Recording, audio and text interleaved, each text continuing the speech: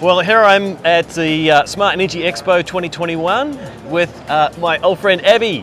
Abby and I have known each other for quite a long time, and he's taught me a lot about inverters. So Abby, what's this inverter all about? Okay, so Glenn, this is the all-new three-phase hybrid.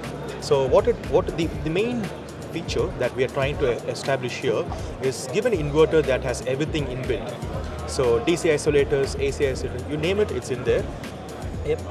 Except the Wi-Fi dongle, which is extra, obviously. Yeah. So the installer, what he has to do, the end of the day, is this gets delivered to the house. He just positions it correctly, and then inserts the battery inside. That is just there. You can see there, and that is all. That is all he has to do. And just a few wires, just 3 or 4 wires. So three-phase. This is three-phase. All right. A single phase would look the same. Okay, so the same unit physically comes in single and three-phase. Single and three-phase. And what power ratings? Power ratings for single phase up to 6 kilowatt. Yep. For three-phase up to 10 kilowatt. Right. Yeah. Okay. Cool. And look, this is the front of the unit. It's extremely trim. Like it just looks clean. And yeah. I love the floating edge. We want it to be as simple as possible. Yep. And yeah, and white was neutral color, so we just stayed with that. Now, I did have a sneak peek at this before the show started, and I've got the feeling that this was designed with someone who actually really knew Australian standards. Yes. Like you personally know me for a couple of years now, so I've been researching a lot about these units. We had experiences, we had a lot of designs here, a lot of iterations in this. Yep. And then we thought, okay, look, the best way to go about it is to keep it simple. So that's what we just did. It's got a built-in DC isolator. Built-in DC isolators. It's got all the connections to the back for your all PV. The connections to the back. Okay, AC in, AC out. Yes. You've got comms. EPS as well. You've got Ethernet comms. We've got Ethernet as well. Yeah. So geeks will love that because it's so reliable. Yes, exactly. Yeah. And for VPP, you really want that. It's going to work. Exactly. Yeah. Now, cool. one thing about the DC switch that I want to tell is these will be lockable in the off position. Yep. So they are compliant for Australian. This is the show model, but you'll have the lockable DC isolator. Yes. Yeah. We'll have a close look at that in a tick. But yeah, and in terms of battery capacity, what can I put into this unit? So maximum up to 10.4. Yep. Right. Minimum for the single phase, you need 2 batteries. Each battery model is 2.6 kilowatt hours. Okay, so up to 10.4 kilowatt. Yeah.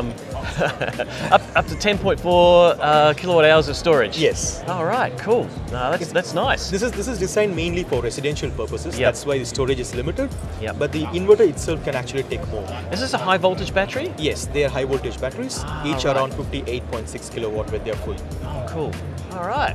Well, I think we'll take a closer look at this side of the unit and discuss some of the features. Yeah, definitely, yeah. Well, here we are at the business end, well, the customer's end, I should say, of this inverter all-in-one system, so batteries and inverter. Now, Abby, tell me about the switches here. Yeah, so Glenn, as I said, everything is inbuilt, so you don't have to install anything. The installer does not have to install anything extra.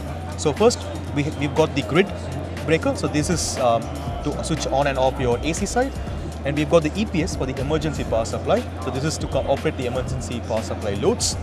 Then we've got DRM, COM, which is general, Wi-Fi for the Wi-Fi port, and the DC switch. This USB port is for software upgrades from our end. There are Ethernet port behind this that is used for wired Ethernet connection. Right. So from standards point of view, you've got an integrated lockable, well, it will be lockable when the production unit comes out, a DC isolator for the PV. So this is the PV DC isolator. Yes, that's PV. Then from safety, from the AC side, you can shut off the grid side and the EPS side. Yes, exactly. And this is a lockable enclosure, and it's also circuit breaking, you can put a lock dog on it. Right, now what's the DRM for? The DRM, by default, it's DRM 0.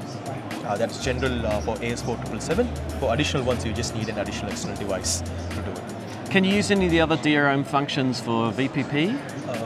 I think you can. Not sure yet. But I know these things are often just firmware upgrades and they come later on. And all of this is weatherproof? Everything is weatherproof. Right. Everything weatherproof. One additional thing that I forgot to say is battery breakers. They are compliant. Right. So you don't need to install any battery breakers as well. That's actually circuit breaker, dual pole. And this is a screw closed unit, right? So it's actually accessible only by authorized personnel. So really, the customer's never going to go in here. These are high voltage batteries too, aren't they? Yes, these are all high voltage batteries. Each battery maximum voltage is 58.6 volts. So that each one is 2.6 kilowatt hours, 90% DOD, and 6,000 cycles. Right. They come with a standard 10-year warranty. So it's the best in the market. And is this the battery that the factory I visited Yes. was made in? So Yes. I've been where these were made. These are from Yeah. Xinjiang Yeah. battery factory. Yeah. It's a pretty impressive factory, like 1 kilometer long, fully automated, minerals in one end, batteries out the other. I mean, it's amazing. You have to tell them that there are few floors that with no lights because machines don't need lights. Yeah, machines don't need lights, Machines that's don't right. need lights. And basically, it's fully robot controlled. Fully robot control. Yeah, yeah. So, an incredible production of a brand new battery system. Yeah. Yeah. Oh, cool. There Thanks. Look, Abby, we're going to look around the back in a sec, sure, shall we? sure. No Okay. problem. Around the back here is kind of where the installer gets to see everything going Yeah. on. Tell me about the plugs and sockets here. Yeah. So what's here again? We have the on-grid. That's for the AC during normal this thing. Then we have the EPS for emergency power supply. Communication port for your meter, CT, or sometimes your Ethernet connections. This is for so RS485 external devices, PPP controls devices, third party. So that is for this particular plug. Then we have your favorite Ethernet plug for internet connections. And so this particular model is a 10 kilowatt 3-phase. So that's why it's got 3 MPPTs. If you want to go with a single phase, you have only 2 MPPTs. And only 8 and 10 kilowatt 3-phase all-in-one will have 3 MPPTs. Right. So this looks like the back of an inverter. Is this just an inverter in a box? It is. So the inside is actually not the inverter itself. We have the PCBs actually connected with the chassis of the inverter. Right. So it's integrated. So it's not the old trick of just throwing it in a box and calling it a new product. No, it's it is actually, not. this is the inverter. This is the inverter. Oh, right. And hence the heat dissipation must be excellent.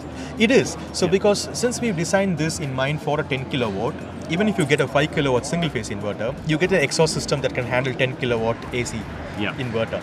So it is quite very good heat dissipation. And we have even with our even with the single phase inverters, we've got some new heat dissipation techniques that is not actually in the market yet. Right. Yeah. Oh, cool.